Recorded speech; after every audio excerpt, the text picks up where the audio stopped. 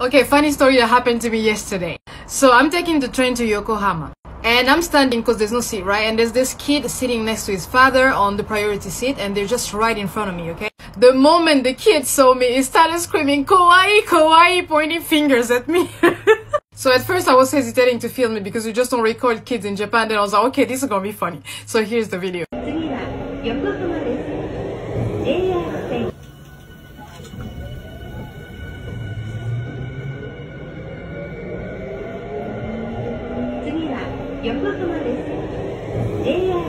So I think his father was trying so hard to explain to him or to tell him to calm down. And it was more and more calm, but it was just funny because he kept pointing fingers at me. So I don't know what they were saying at that point, but this is what happened. This is the conversation in my imagination.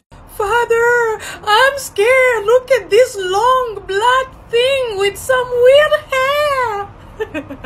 And the father goes, "Calm down, son. Don't be scared. That is a human being. It is called a black human being. And the hair is called Afro."